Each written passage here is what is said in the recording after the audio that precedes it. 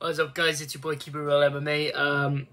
Like I said, actually I finished work a lot earlier, so yeah, I'm willing to, but not willing, sorry, I'm able to make this this video a lot earlier tonight.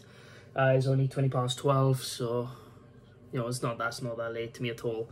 To be honest with you, it was kind of like daytime. So anyway, yeah, it's we got, you know, like I said, UFC 279 is not good enough to be a pay-per-view card. Never will be. It's a lot better than when it was first announced, though. A lot better, and I'm happy for that. So yeah, I'm glad of that. So yeah, let's kick it off with the first fight of the card: Darian Weeks versus Johan Lainesse. Right. Darian Weeks is a -125 favourite, and Johan is a +105 underdog. I'm going to go with the slight favourite in Darian Weeks. I can see why you can pick Johan Lainesse. Darian Weeks have shown that he can be hurt with certain connections. Sorry, I got hiccups for some reason. There we go. But, and you know, Darian Weeks have shown that he can get hurt in certain situations, but I feel like he can survive against Johan Lainesse. I think Johan Lainesse will make the same mistakes where he'll get him hurt, and then he'll rush in, and then once he rushes in, he can't get the finish, and then he gasses out, because Johan Lainesse's gas tank is terrible. In the short amount of time from his last fight, I don't see him I don't see him making massive cardio improvements, because thing is, he's not like Usman, so he's not on the sauce like Usman, so he's able to, you know, so he's not able to have the cardio with the power. So I just think that Darian Weeks is going to get it done by third round TKO. That's what I'm going with. And yeah, that's how I see it going. Johan Lainesse's cardio is terrible, like I said, but it is a hard fight to pick, because Johan Lainesse can easily finish him in the first, but I'm banking on Darian Weeks to survive that first round, and if he does, I think he got it from there on, because Johan Lainesse will gas out going for the finish, in my opinion. So Darian Weeks by third round TKO. Next fight on the card: Melissa Martinez versus Elise Reed. There's no odds on this one. I'm going to go with Melissa Martinez by 30-27. Now, Melissa Martinez hasn't fought the best of opponents. She's fought decent opponents. You know what I mean? She hasn't fought bums, and Elise Reed is pretty good. She's 29 years old, but I just think Elise Reed is in a lot of a rush and struggles against people who can grapple. And what I mean by she's in a rush is that the fact is she's 29. She's not as active as she'd like to be. This is one of the most active, streaks that she's had. Her last fight she won against Corey McKenna, but the only reason she won is because Corey McKenna didn't implement her grappling. If Corey McKenna did, she 100% would have won the fight by finish probably. But Melissa Martinez can grapple. She's quite rangy, and she's able to I think she'll be able to keep her on the end of her punches. I mean, they got no stats for her for some reason, but she's 7-0. I just don't see Elise Reed able to establish anything that she can, is because I think Melissa Martinez will use all of her range of arsenal that she has. So she uses her range, she uses her striking, she uses her grappling, and I just think that she'll get a 30-27 over Elise Reed, in my opinion. That's how I see the fight going. It is a hard fight though, because Melissa Martinez is a newcomer, but she has, she hasn't fought absolute bums. Like, I'll look at her record right now. Melissa Martinez.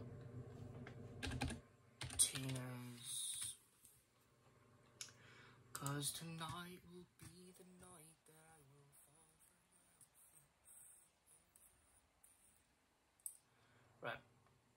fall. Right. Obviously, like, she didn't beat the best of, like, recorded opponents, but she beat Desiree Yanez, who was 5-1 at the time, split decision, which she did win, by the way. So, you know, she's not fighting absolute bums, you know what I'm saying? Like, and the thing is, right, she has, you know, like, most of her opponents are, like, were 3-2 at the time, so that at least they have positive records in a way. But the thing is, I just see Melissa Martinez being able to put the pressure on Elise Reed and implement all of her arsenal of skill sets, so we'll prevent Elise Reed from taking advantage by just edging out the rounds like she did against Corey McKenna. So I see Melissa Martinez getting this done. by 30-27 decision. Next fight on the card, Chad Anilega versus Alatengeli. I struggle to say it.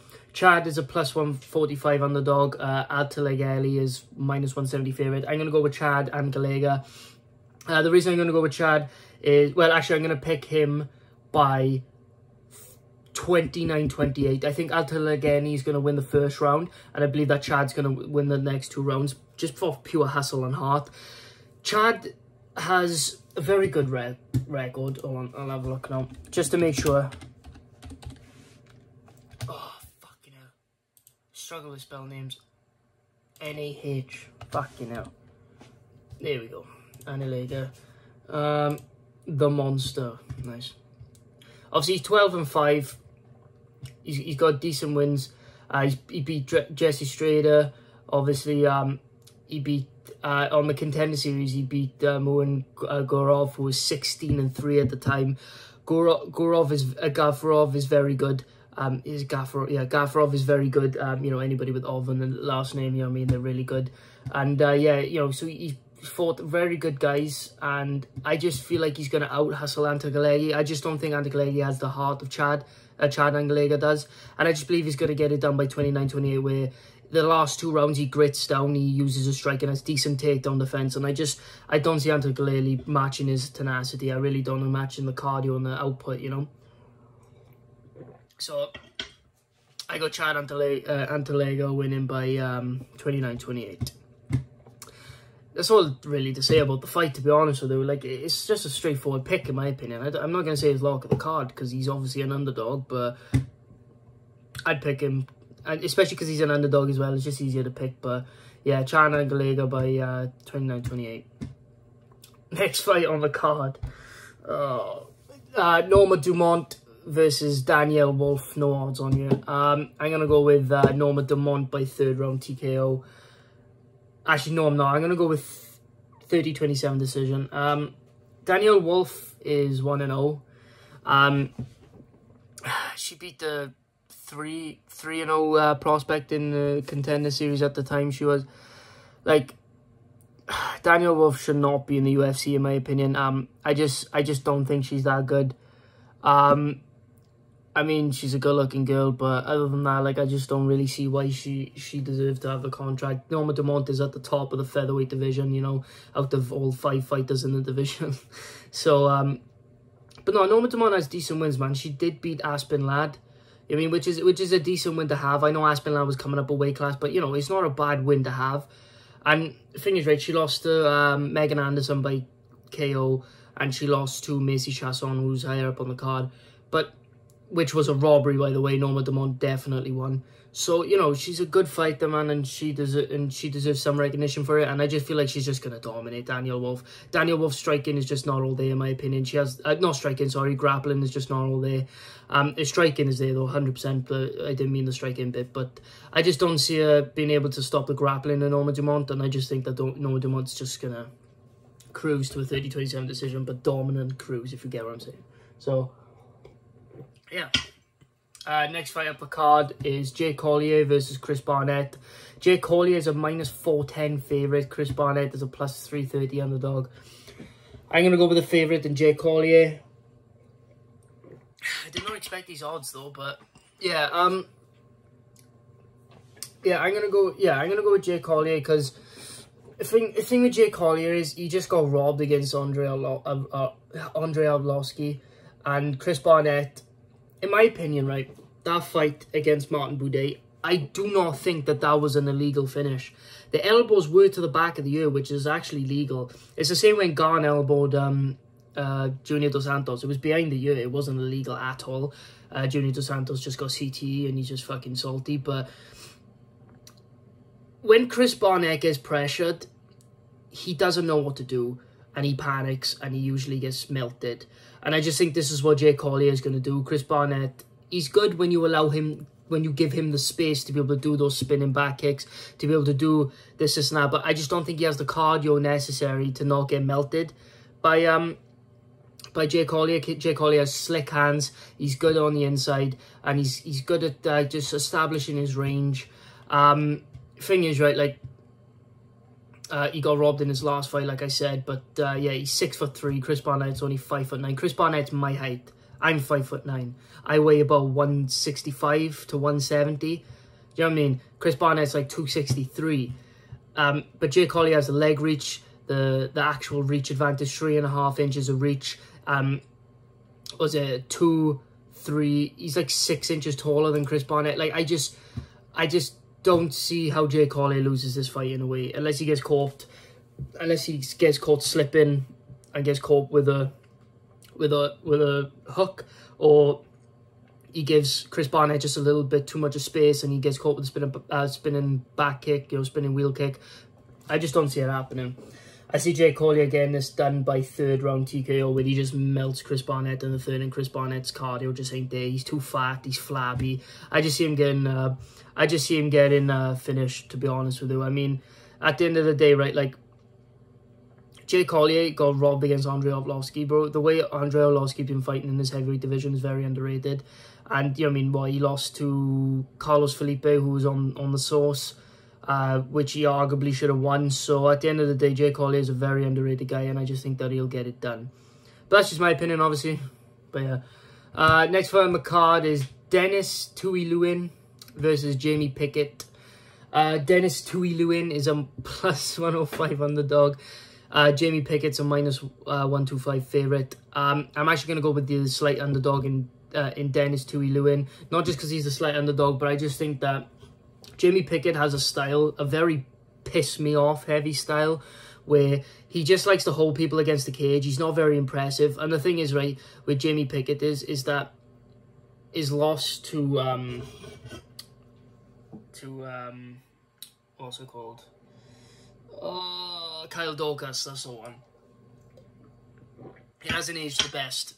And the thing is, right, you can say what you want, but he gave up with less than 10 seconds on the clock. He tapped, and he was nowhere near going out yet. So he has no dog in him. Yeah, he has no dog in him. He has no fucking heart, in my opinion. He's just got he's tin man, to be honest with you. I just see him getting decisioned by Denis Tuileuin. I just see him getting 30-27. I just don't see a way of Jamie Pickett winning without being able to hold him up against the fence. Denis Tuileuin's a good grappler. He's only lost to all the OVs, the Dagestani OVs. And the thing is like, I just don't see him losing to Jamie Pickett in that way. So I see him being able to grapple if he needs to and just getting a 30-27, dominant 30-27, where Jamie Pickett can't really do anything to him. So yeah, that's what I'm going with. Denis Tuileuin, 30-27, unanimous decision. Next fight on the card, Jailton Almeida versus Anton Turkalj. Right, well, I think the UFC's fucked this up. Yeah, they've definitely fucked this up, because they've put Jailton Almeida at plus 500 underdog, and Anton Turkalj as a minus 675 favourite. I think is the opposite way around. Jailton Almeida is going to be the favourite, 675 favourite. And I am going to go with Jailton Almeida. Jailton Almeida is definitely on the sauce. I mean, just look at him. And his teammate Carlos Felipe, like I said earlier, got popped for roids. So, Jailton Almeida, though, he's a guy that they're building up, and he's very good. He's a very, very good prospect. Well, contender, really. He's number 14 at either light heavyweight or heavyweight. He beat Parker Porter at heavyweight, where he was on short notice, but now he's built up to the heavyweight size, and Anton hasn't really had time. Anton can grapple. He has grappled with Gustafsson, I believe, and he did lose to Gustafsson. But he's a decent grappler. I just see Jailton Almeida being too strong, too powerful, and just having too good a technique and having the pop in his shots to keep Anton honest. And I just think that Jailton Almeida is going to get a 3rd round TKO where Anton won't be able to defend himself intelligently. So yeah, that's just how I see it going. It's a really good fight, though. Like, in a sense of, for Jailton, like, it's so in his favour. Like, if he loses this, man, that's how unbelievable it would be if he loses. So yeah, I got Jailton Almeida by 3rd round TKO. I just see him getting it done very handedly. Anton's very good, though, man. He's no joke. It's just what happens. You know what I mean? Like, he's undefeated 8-0. He shouldn't be coming really into the UFC, really, just like that.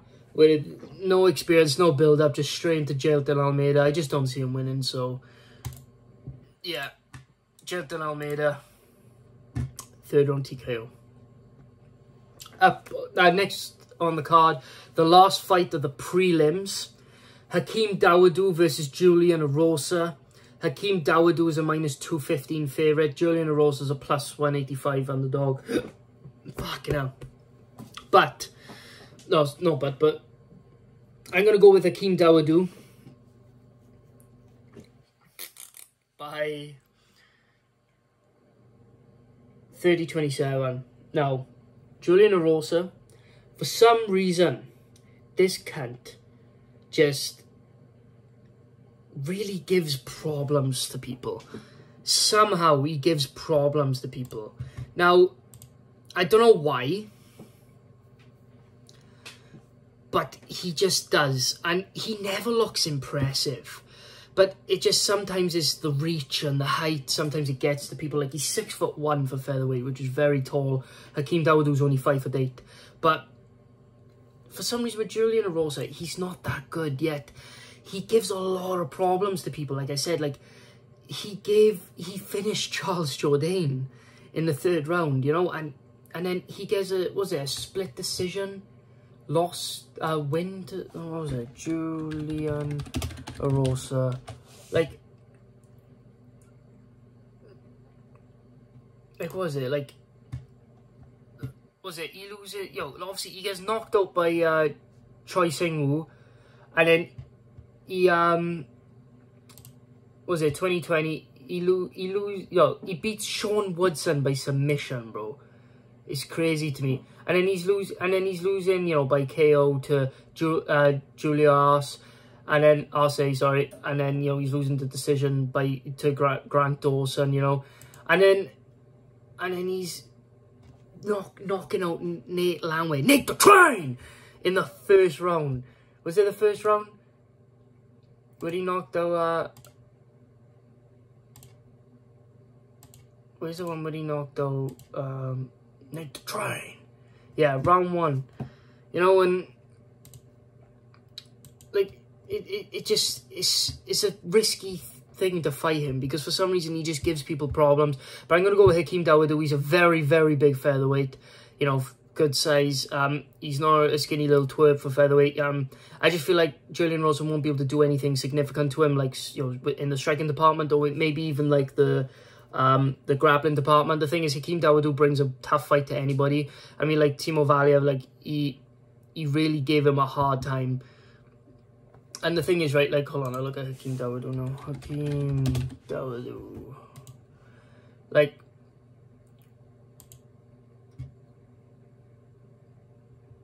yeah, so, no, sorry, Movsar Evlev, sorry, man, a lot of them have the same names, like, fucking mix it up all the time, but, like, the thing is, right, like, he didn't get dominated in the grappling department as much as most people do against Evlev. So the thing is, right, he has very good grappling. I just don't see Julian Erosa being able to do anything to him. But I've been wrong before with Julian Erosa.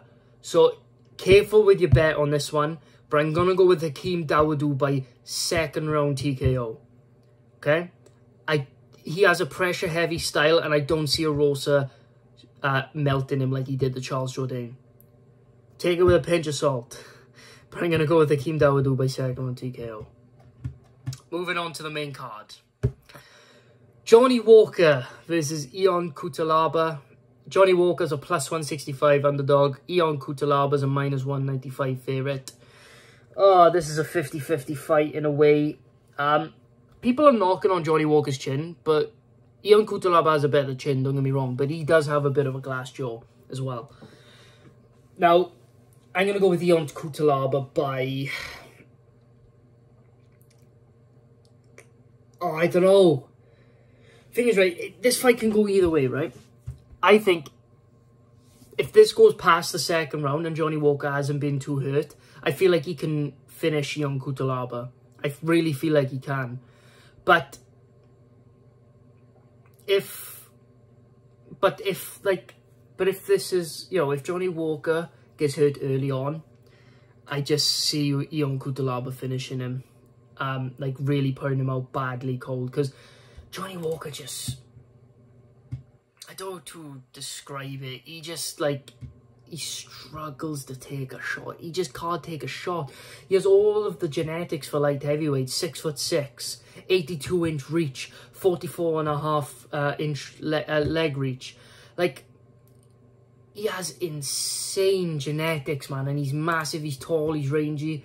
He just doesn't have a chin. And the thing is, right, for a long time, I thought that his problem was that it wasn't his chin. I thought it was just his defense. Like, his defense was so bad that he'd never see the shots coming, and that's how he'd get finished, and which was the case most of the time.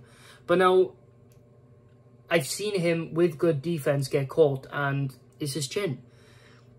He has a massive chin issue. He can't take a shot, and Ion Cutelaba can at least take a couple of shots. Like I said, he got a bit of a glass jaw, but he can take shots before he gets put out or put down. I'm going to go with Ion Cutelaba by first round TKO. It's the safest bet to make in this fight. It's a 50-50 fight, though. I want Johnny Walker to win. I like Johnny Walker. I just can't trust to take him because he just doesn't have a chin. And that's just how I see it anyway. But yeah, Ion Cutelaba, first round TKO. But I hope Johnny Walker wins. Next fight on the card, Irene Aldana versus Macy Chiasson. Irene Aldana's a -175 favourite. Macy Chiasson is a +150 underdog. I'm going to go with Irene Aldana by 30-27. I actually just don't see Macy Chiasson being able to do anything to her in terms of the way that she held Norma Dumont against the cage. Norma Dumont won that fight based on damage because it's a damage-based sport.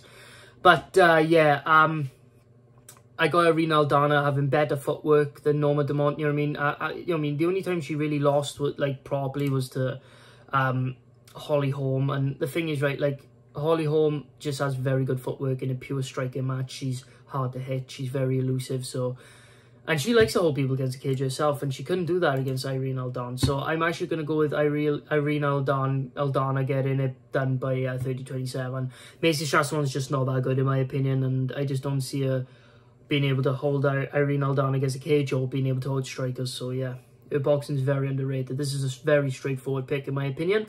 So yeah, Irene Aldana by 30-27 unanimous decision. So moving on up the card, Kevin Holland versus Daniel Rodriguez. Kevin Holland is a -195 favourite. Daniel Rodriguez is a +165 underdog. I'm going to go with Kevin Holland. I agree with the odds. Daniel Rodriguez has been off for over a year now. His last fight was against Kevin Lee, and he took that on 2 weeks' notice, and he broke his hand against Kevin Lee. He beat Kevin Lee. But yeah, that's Kevin Lee coming up from lightweight, though. So I just see Kevin Holland, right? Because the thing is, right, Kevin Holland is, what, 29, 30? And he's making rapid improvements. And it says catchweight bout, but I'm assuming it's going to be near the welterweight, you know, limit. Kevin Holland has crazy power, crazy range, 81-inch reach for a welterweight, well, middleweight, former middleweight. You know what I mean? And Rodriguez actually has the 1-inch, like, leg reach advantage, but that's not really going to matter because Rodriguez doesn't really kick as much as Kevin Holland. Kevin Holland's 2 inches taller. And the thing is, right, like, you look at their fighting styles, right, like, Kevin Holland, his range is more deceptive than you think. You just think, oh, 81-inch reach, you know, his crazy thing. But he has this weird timing where you think that you're completely out of range with him. Like, you're, like, so far away, and you're like, there's no way you can catch him from you. And he catches people. His range is awkward. Like, he did it to Joaquin Buckley, the way that, like, against Joaquin Buckley, like, Buckley was literally moving out the range, like, taking extra precautions because he's, like, leaning back when Kevin Holland's all the way over there from him. But Kevin Holland still fucking connects and lands on his chin and puts him out. His range is different. Like, his range is really different, and I just see Kevin Holland, you know, getting used to his new weight class. It takes a couple of fights to get used to a new weight class. I noticed that trend between fighters, and he's had 2 fights at welterweight now, won them both. He looked terrible against Alex Oliveira. Not gonna lie, he looked terrible until he got the finish. Well, he looked good in the second round before he got the finish, but he looked very good against Chimaev, and I think he's going to look at his best against Daniel Rodriguez. A Daniel Rodriguez that's been out for almost a year. And I just think that Kevin Holland's going to get a first-round TKO over Daniel Rodriguez. I think Kevin Holland's going to start fast like he usually did at middleweight, because now he's used to welterweight again. Because for those who don't know, he used to fight at welterweight. He actually has a finish over Jeff Neal. But yeah, obviously he's fought at middleweight for so long. He hasn't really made that tiny little weight cut down to welterweight for a while. So obviously he's won those 2 fights that he's done now. I just see him starting fast this time against Daniel Rodriguez, and I just see him finishing him in the first round. Dwight Grant has awkward length, and he managed to catch Rodriguez and hurt him badly. And I think Kevin Holland's going to do the same thing to him, but they actually put him out. So yeah, I got Kevin Holland by first round TKO. Next fight on the card doesn't have odds for some reason. And it's a fight that shouldn't even exist. But here we are. Li Jingliang versus Tony Ferguson. Obviously, I'm going to go with Li Jingliang. I'm going to pick Li Jingliang by second round KO. Pretty straightforward. I mean, he's a massive welterweight. Not as big as weight bully Chimaev, but it is what it is. He's very big. For welterweight, he's very strong as well. I just don't see Tony Ferguson having enough time to build himself back up to welterweight. Because the thing is, he cuts a lot of weight to get down to lightweight, and he used to be a welterweight. But like, it's the same like with the Kevin Holland situation. Like, Kevin Holland actually had enough time to go up, go down to welterweight. Tony Ferguson hasn't given himself enough time to go up to welterweight. I just don't see where he has the prep time to be able to do this against Li Jingliang. I don't see him getting Li Jingliang to the ground. I don't see him implementing jiu-jitsu against him. I just see Li Jingliang keeping it on the feet, being super patient and respectful in the first, and in the second coming out guns blazing, being able to KO Tony Ferguson in the second. But yeah, this fight shouldn't happen, man. This fight's fucking ridiculous. I can't believe this fight's happening. Ridiculous. But yeah, it is what it is, man. But yeah. I got Li Jingliang, second round KO. Next fight on the card. Khamzat Chimaev versus Nate Diaz. Khamzat Chimaev is a 1,050 favourite. Nate Diaz is a plus 700 underdog. I'm going to go with Khamzat Chimaev by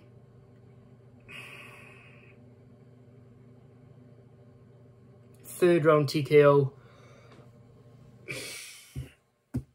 If this goes past the third round, Nate Diaz has a very good chance, because Khamzat slowed down like fuck against Gilbert Burns. You know, that weight bully tactic ain't working so well when you're in a high-paced fight that lasted more than 2 rounds. So, but I just don't see how Nate Diaz wins here.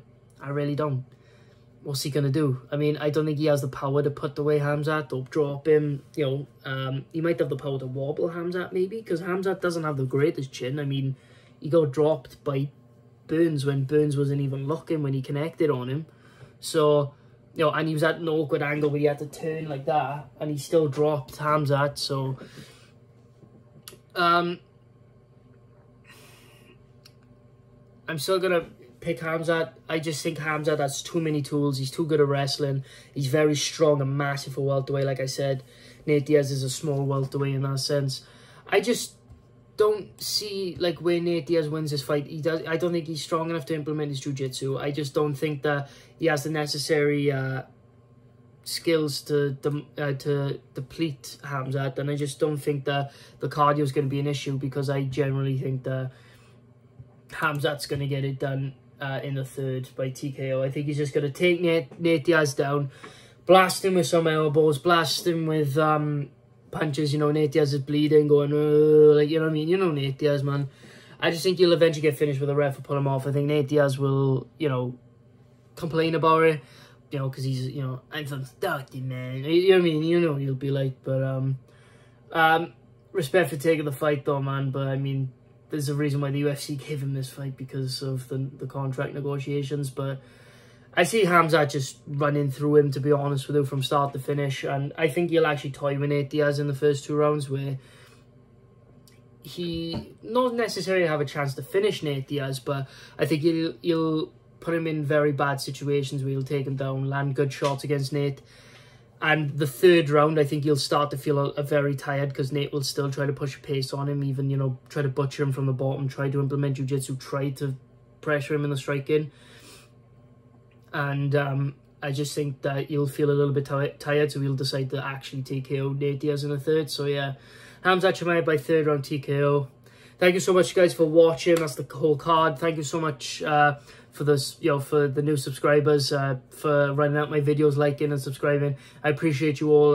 If you're new here, please like and subscribe. Like I said, you know what I mean. I appreciate every single one of you for helping the channel grow and just engaging on the regular viewers. I appreciate all of you.